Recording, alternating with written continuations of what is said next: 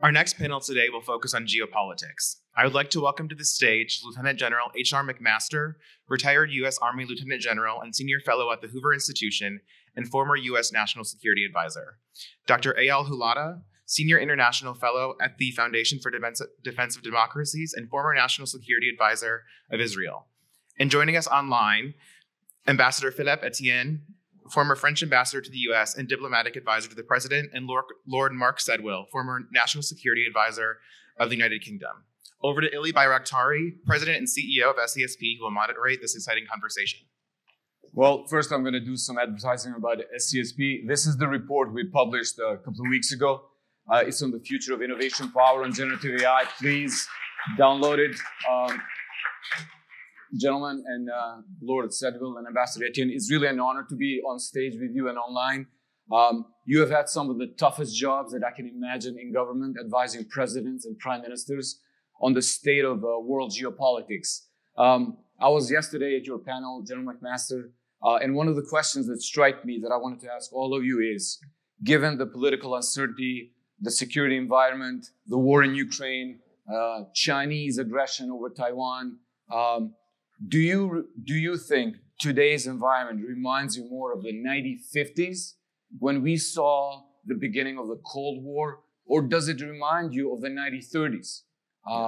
Dr. Kissinger would argue that we are, this era of AI reminds him also at the beginning of the First World War.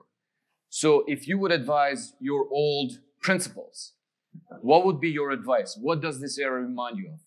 Well, as a historian, you have to say, and Kim Kagan's right there too, a fellow historian. You can't say, hey, any period of time is exactly like this period of time, right? Because you want to use history to help you ask the right questions, to think in time, to think through comparisons, but not to be prescriptive. So I think it replicates and resembles a lot of different eras. I think pre-World War I is an interesting period to look at because of the geostrategic and geopolitical dynamics as they affect the Eurasian landmass.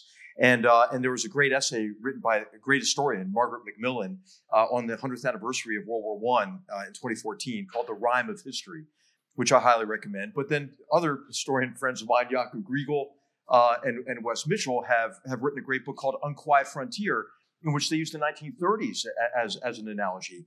I think those are both useful because I think what we're seeing now are revanchist and revisionist powers who are trying to gain a dominant position, to create exclusionary areas of primacy, to create servile relationships with countries on what you might say is the rimland, to advance their vision for an altogether different kind of world, one that is biased in favor of authoritarian governance, but also a statist mercantilist economic model. And of course, I'm speaking about Russia and China and their agendas and the partnership that has no limits and so forth. So I think that these historical analogies are useful to help you ask the right questions and maybe to maybe avoid the pitfalls of the past. And I think we'll probably talk a little bit about that. Soon after I was fired as National Security Advisor, I had my two friends, Lord Sedwill and Ambassador Étienne, over to my house for dinner, and we were at Fort McNair. And we walked around Fort McNair, and we talked about the difficulties in our relationships in the past, especially those with the United Kingdom. Philippe and I were kind of giving Lord Sedwill a tough time about it because we're of course looking down the Potomac River at the White House that the British burned in the War of 1812. So but the idea was that these situations that exist in terms of geostrategic dynamics are not static. We can affect them, and so I'm quite optimistic, about what we can achieve together with our dear allies who are represented here and with like-minded partners. Thank you, sir. Dr. Hulata. Yeah. So first, thanks for having me here. I mean, I feel honored to be with this group of great advisors, and also maybe to pick up on history. Being Jewish, I always have an issue with resembling things to the 1930s. I think we need to be cognizant that at this point in time, even with the problems we're experiencing in the world, I don't think there's a superpower envisioning that they want to militarily conquer the entire globe or with genocidal ideologies. Having said all that, I think we are, as HR explained, we are experiencing polarization in magnitudes that resembles the darkest times of history. When I meet people here in Washington and ask them about polarization, not only globally but also internally within the democracies. It resembles difficult times for all of our nations, and I think this is something that we need to, when we try to look back in history, it seems as if the peoples have forgotten what it looked like when we allowed authoritarian leaders to control the world, and what it looked like in the first quarter of the last century. It brought the world onto its knees, and peoples were eliminated. That does worry me, and I think we need to be cognizant of that. But I don't think it's the 30s. There's things to be done. Thank you. Lord Sedwill, over to you. Thanks. Good to be with you. I'm sorry I can't be there in person. Maybe next time. And great to be on this panel with old friends and colleagues. I really agree with that point. I think we've got to be careful about drawing any parallel, in particular with the 1930s. HR is right. Your history doesn't repeat itself, but it rhymes and echoes, as people have said. And I think the interesting comparison here is between the 1900s and the 1950s. The 1900s, there was essentially a challenger power of the German Empire under an authoritarian leader seeking to expand its influence at that stage through the colonial system, and challenging essentially the incumbent, which was the British Empire at the time, with allies like the United States, and there were, which was neutral. And let's not forget, we haven't talked about the non-aligned yet. There's a third player and set of players in this. It's not just the US and her allies and China and Russia, the authoritarian states. There's very importantly, as we saw at G20, we have India and the new non-alignment that is arising. So in that sense, it's quite like the 1900s. The lesson from the 1950s, unlike the 1900s, must be we've got to avoid this contest, this competition drifting into confrontation and the catastrophic kind of war we saw at the beginning of the last century. And for all the tensions of the 50s and the early 60s, the United States and the Soviet Union, when there was also a set of non-aligned powers, were able to manage their relationship in a way that avoided competition drifting into confrontation. And of course, by doubling down on our own strengths, our free market capitalism, our democratic system, in the end we prevailed. And I'm confident we can do so again by following that parallel. Thank you. Ambassador Étienne? Yes, thank you. Hello, Washington. Thank you for having me from Paris. We have the state visit of King Charles right now in Paris. And I'm so happy to see Mark on this occasion, but also HR and old friends.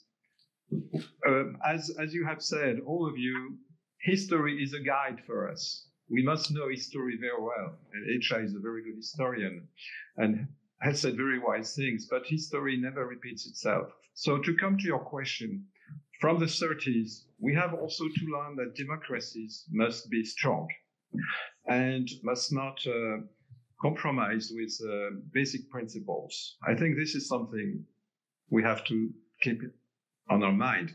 From the 1950s, we have to remember how to manage the competition between big powers, the biggest powers, as Mark has said. But there is something which is completely different from both the 1930s and 1950s, which is that we are not alone in the world. I think that Mark has said something like that. And he mentioned India, but it is not only India. We're in a world where now, and it was already the idea of the United Nations at the beginning, we must take into account the positions of everybody around the table, which means also Africa and all the other actors. And this is really important. I think we will come back to this. Thank you, Ambassador. I'm going to start now by going on each of the theaters so we can have a conversation focused. Let's start with the war in Ukraine. General, we had you last year on the panel. You and Lord Sedwill and Ambassador Étienne worked when the Novichok poisoning happened at the White House. What have you observed so far from the conflict? What has surprised you? What has not surprised you so far? Yeah. Well, I just think that the stakes are high here because this is not just a individual event in terms of the reinvasion of Ukraine in February of last year. It fits a pattern of aggression from Russia under Putin that began really in the 2000s. In the very beginning of the 2000s, I mean, you have to remember that that Putin did poison a Ukrainian presidential candidate in 2003 and permanently disfigured him. And the campaign of subversion was ongoing in Ukraine all the way up to the first invasion of Ukraine in 2014, the actual military invasion using a combination of conventional and unconventional forces, and then the re-invasion. But I think it's important to place the conflict in a broader context, and we're here meeting at a moment when it seems that resolve to support Ukraine is at least wavering a bit in Europe and in the United States. And so it's important to understand that the fight in Ukraine is relevant to being able to restore peace and to build a future of peace and prosperity by checking an authoritarian revisionist power that brutally attacked Ukraine, but also engaged in a range of aggressive action against Europe, the United States, in Africa, in Syria. I mean, what Putin has done, essentially, just in recent years, is effectively annexed Belarus. He's created all sorts of problems in other countries. Through political subversion, he turned the government in Georgia. He's active in Transnistria and Moldova. He's subverting with the future Bulgarian election right now. He's enabled the serial episodes of mass homicide in the Syrian civil war, and enabled the Iranians in his bid to play the role of both arsonist and fireman in the Middle East. And then, of course, we've seen how active Russia has been to create more problems in West Africa as well. That's why this fight that the Ukrainians are fighting for, I think, all of us in the free world is important to peace and security more broadly. And then you have to consider the other side. You know, Russia is in this partnership with no limits, to use the word of Xi Jinping and Putin. And it's a partnership that's drawing others in as well. Iran with its sale of drones and soon-to-be missiles to Russia, and Kim Jong Un, the Shoigu visit to Korea. Then of course Kim Jong Un's visit to Moscow, the sale of arms probably in the offing there. So I just think that this is a moment for all of us to recognize what is at stake. And again, the 1930s analogy can be way overdone, but I do think what we can learn from that period is a headliner, is that weakness is provocative. There's a lot of discussion about trying to avoid escalation, trying not to provoke Putin further. But what to provoke Putin in the first place, whether it's the Skripal poisoning, which you mentioned, and others, is a perception of weakness. And I think that perception of weakness led to the reinvasion of Ukraine last year. And now is not the time to give Putin more hope. What he's hoping for is that we will lose our resolve. We, the countries that have come together to support the extraordinarily courageous Ukrainians in the fight for all of us. Dr. Hulata?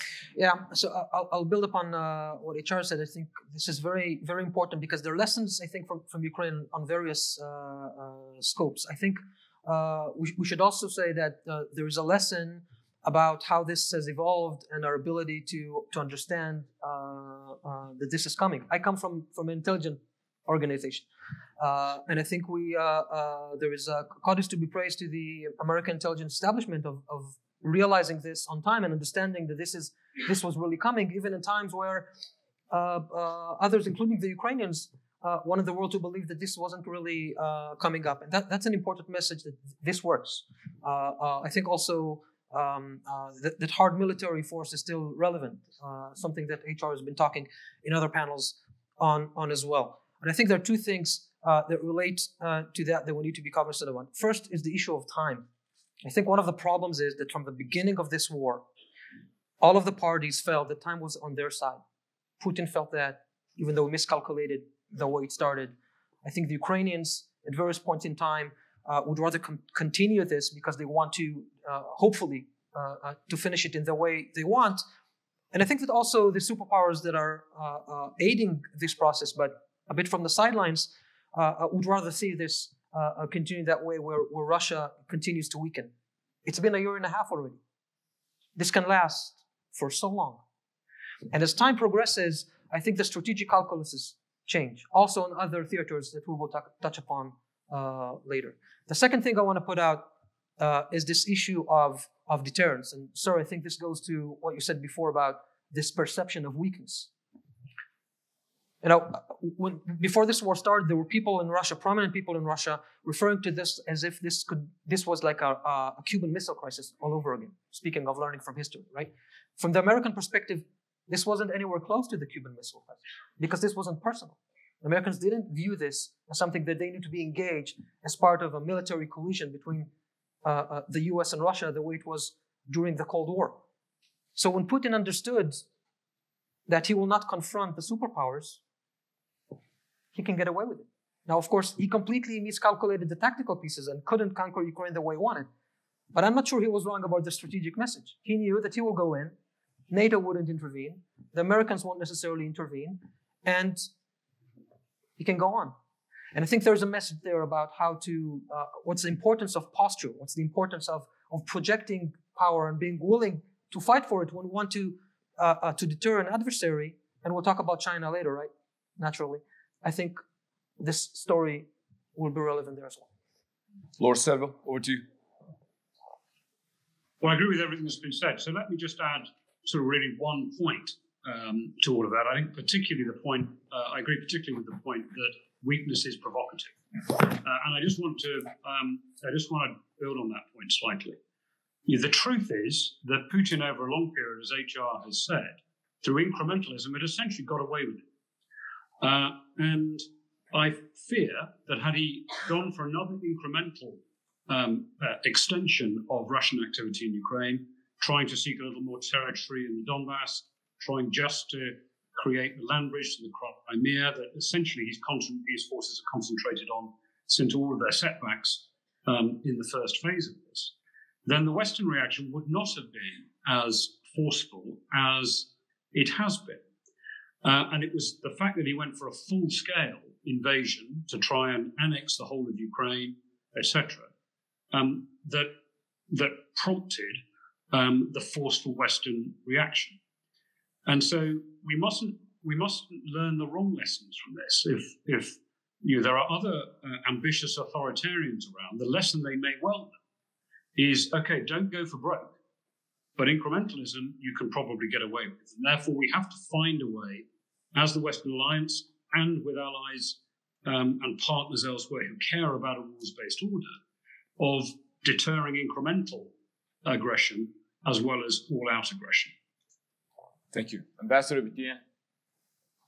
Well, you asked about the lessons to learn from the current situation in Ukraine and the war in Ukraine. First thing, as I said in my first answer and following HR and Mark, yes, our democracies must be strong.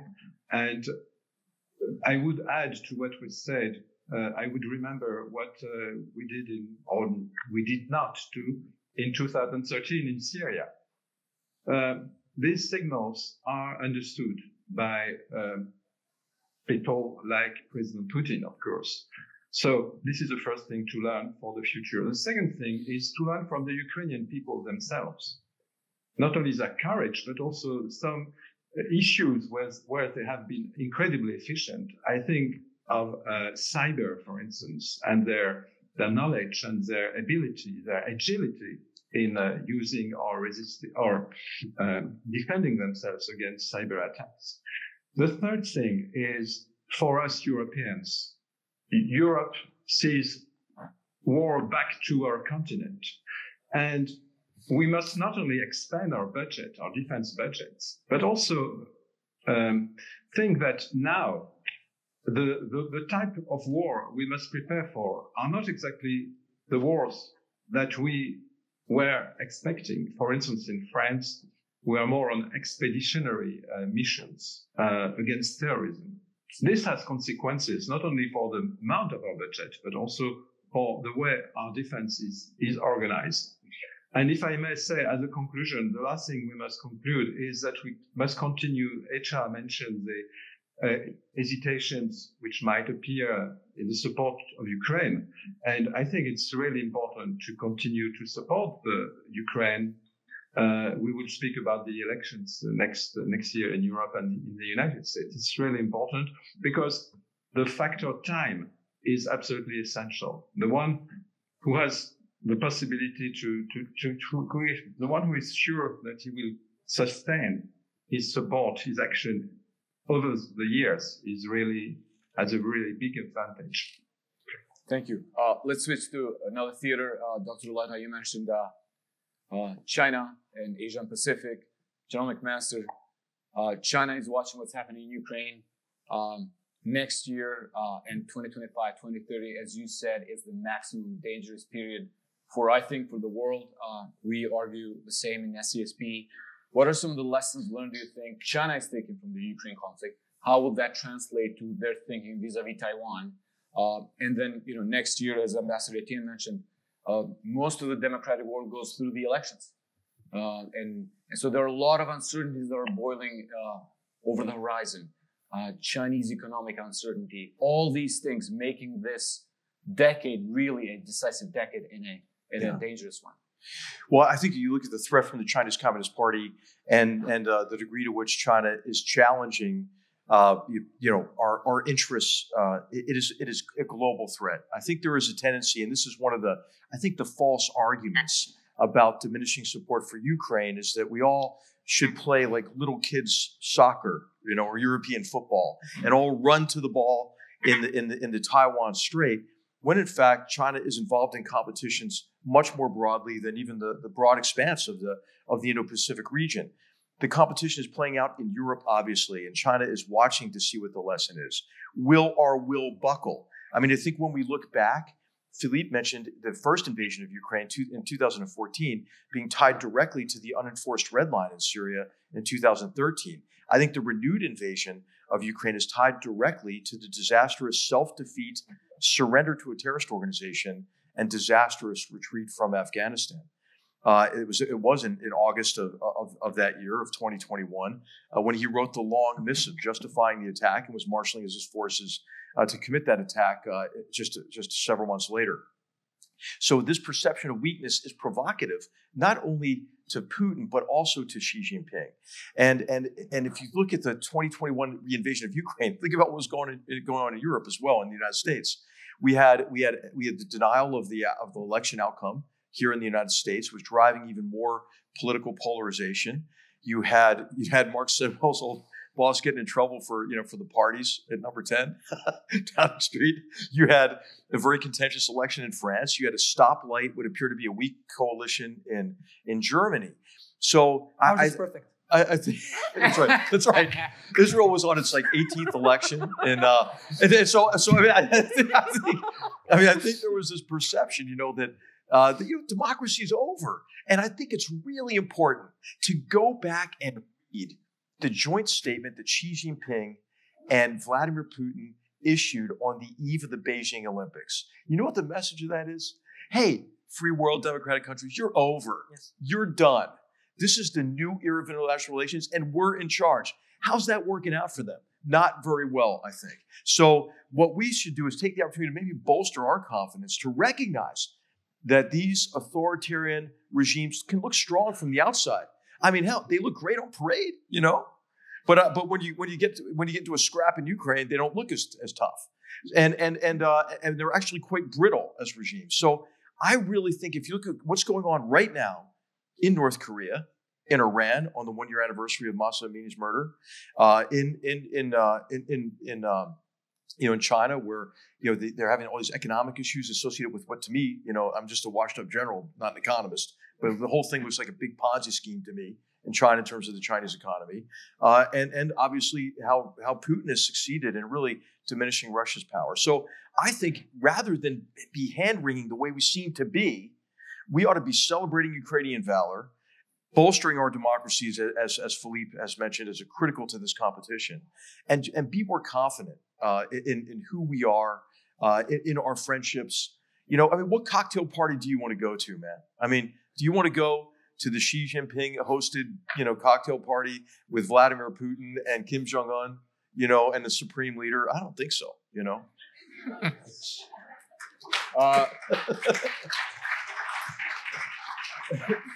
Dr. Hulata. Well, after that, what can I say? Would you go to that holiday? But I will say that, sir, I wish we had more of that spirit in world leadership of the democratic power. And thank you for your service at a time of difficult times. Because I think that this is, I completely agree, right? I mean, this should have been the opportunity of the liberal world to prove that we're prevailing. And, you know, there's a quote I like to always use: this is a crisis that, and we shouldn't let it go to waste. But I'm not sure that we're taking this crisis and using it the way we want. You know, when we speak globally, of course, I have my perspective on China, but nothing I can say that would top what HR said. But a few perspectives from the Middle East. You know, we're facing some difficult situations right now. 2023 was probably the best year Iran has experienced in many, many years. Yeah.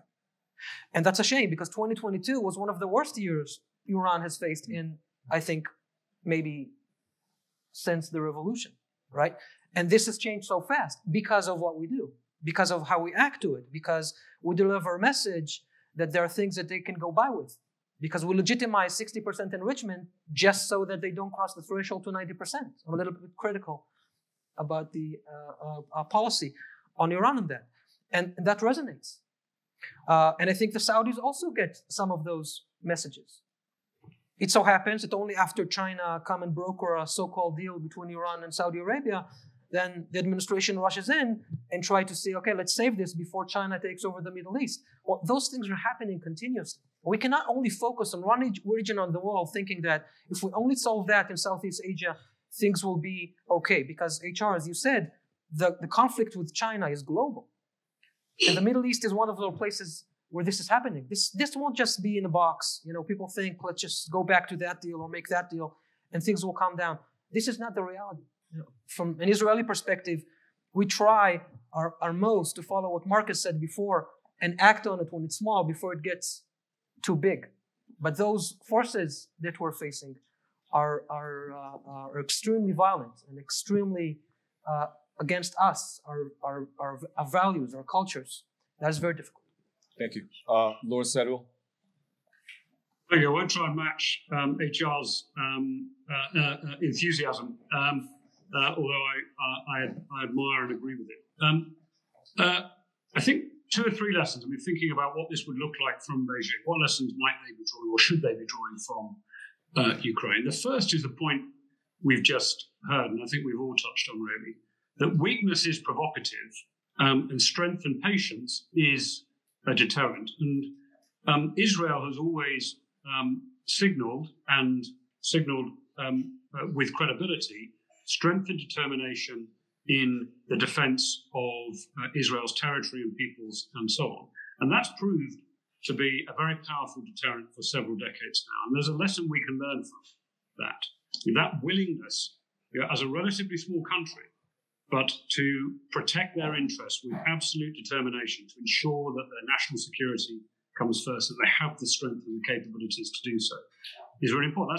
That's a powerful lesson for us. And so what lessons should they be drawing? Well, first, that once you start a war, once you launch an invasion, you don't know what the outcome is going to be, and it can go very badly wrong.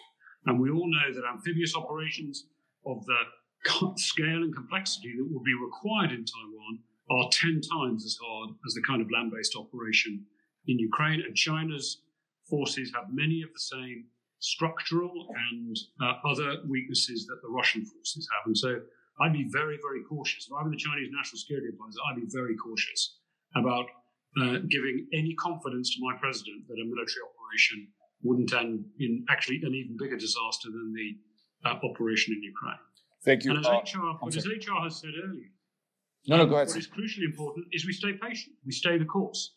Because if it looks as though we lose patience, we stop supporting the Ukrainians, we don't provide the weapons, the sanctions ease, and so on, then, of course, we're then encouraging aggressive action, whether that's a full-scale invasion or a blockade or something else. And so Western patience, Western strength is the most important deterrent here. Thank you. Ambassador Étienne, same question, but I would add a twist. Is this time for a strategic autonomy also to be introduced? Well, strategic autonomy for the Europeans is exactly about having the instruments and the policies to be strong, not to be weak. And for instance, to be able to decide for our own interests. And here I would extend it from defense to other strategic fields, such as energy policy, energy supplies, or technology, and our basic economic interests through just think of reciprocity. When you have such discussions with big powers such as China. So the strategic autonomy is very much for the Europeans to get this. And it is the lesson. It is exactly the lesson which everybody here talked about from what happened in Ukraine. We must be strong enough and we must have the instruments to decide about our own future. We have less than 5 minutes, so a quick last question about artificial intelligence. Dr. Hulata, you have a background in this space. SCSP is focused on, the impact of AI in ensuring national competitiveness. China has clear plans. They want to be a global AI power by 2030. How do you see AI fit in the current geopolitical environment? Yeah. So I think this is true for AI. I think this is true for other emerging technologies such as quantum computing and the need to have the entire control over supply chains, chips, batteries, solar technology. There are a host of things that our economies, that our culture are dependent on, so that we can signify our strength. But I agree that AI is different of all of those because it can transform the world as we know it. This can make what we've learned as normal and common to change. Some of the science fiction kind of conspiracies and stories may emerge if we give those abilities to computers and to machines. I don't think this will happen so fast, but I think there is a trajectory there that can give our adversaries an advantage, because they will be willing to do some of those things more faster than we would. Not necessarily on all of those. We need to remember that it was the Chinese in the 70s that joined the US to ban manipulation of genomes, and just as forcefully. But I think that the power of the private sector now is much stronger, and it's more difficult for companies to follow those rules. I think there's a lot to be done on this, and I think there's a lot to be done of this together. I think this is time, as we said before, on military issues. I think this is also true in emerging technologies and commerce. We need to put our forces together, because together we are stronger. And just a year ago, I think this panel was right at the kickoff of a joint strategic technology collaboration that was led by Jake Sullivan, my interlocutor at the time, and myself on this stage. There's a lot that we can do together with the Americans, with the Europeans on these issues, because there are some risks, and I'm not sure that we're moving fast enough to contain them. Lord Sedwill, I'm going to go to you next, because London has been taking a leading role in sort of like organizing the international community. They're hosting the AI Safety Summit early November. So your thoughts on the AI and its implication for geopolitical environment? Well, very briefly, it's a big topic, and I know we're short of time. So very briefly, I think essentially on the civilian and commercial side, it's important that we act in concert, particularly among countries with the same democratic values, in order to provide essentially safe regulation of the use of all new technologies, but obviously including AI. I think we could do worse than starting with Asimov's 3 laws of robotics and sort of proceed with some of those principles. On the military side, however, we need to think very carefully about this. I think sometimes aspirationally people think there's a way of preventing the military development of AI. And actually what we need to recognize there is, like any new capability, it can actually enhance our capabilities. It offers greater precision. We could minimize casualties on our side, minimize civilian casualties among our adversaries. And so we're bound to want to use autonomous tech and AI. But defense and deterrence against the potential use of AI by our adversaries is going to be an important feature as well. And so we have to develop those capabilities while at the same time investing in the civilian capabilities that we're going to need to keep our economies competitive over the next 25 years. Big topic, could do that answer in about 2 hours. That's the 2-minute version. Thank you. And just a plug that we have the UK Deputy Prime Minister in about an hour here in person, so we'll follow up on the UK's role. Ambassador Étienne, last word on the AI implications for national security. Well, if I may say a word about artificial intelligence, Canada and France, when we had the presidency of G7 a couple of years ago, we have created with other G7 members the International Partnership on Artificial Intelligence, which is based on the OECD. And it's really important, like Mark said, that our democracies come to a common understanding on the environment, on these developments. So I will not develop this, but it is now absolutely crucial aspect of our national security, but also an absolutely crucial aspect of our internal democracies. The development of artificial intelligence, as you can see, is really now the center of a lot of discussions in our societies. And to make our societies stronger, we must also define the conditions to develop artificial intelligence in a way which is acceptable, for instance, in culture, for journalists, for, you see the discussions in Hollywood and so on. So on the national security aspects of AI, I will not say more than what Mark has said because it's very wise. Thank you. General McMaster, not many people know, but your national security strategy is probably the first one that mentioned artificial intelligence. So last word from you. Hey, I'll just say that it would be wrong to hold back the development of artificial intelligence capabilities. Obviously, we want to integrate the ethical use of artificial intelligence into the way that we apply that technology. Well, you have to recognize that if you're going to constrain the development of technology, and if that technology gives a certain party a competitive advantage, all parties to that competition have got to sign up for the restrictions. And I don't think China, Russia, others will sign up for it. So I think it's really important for us when we think about the big vulnerabilities of artificial intelligence, like it could break all encryption. Well, how do we apply those technologies to make encryption stronger?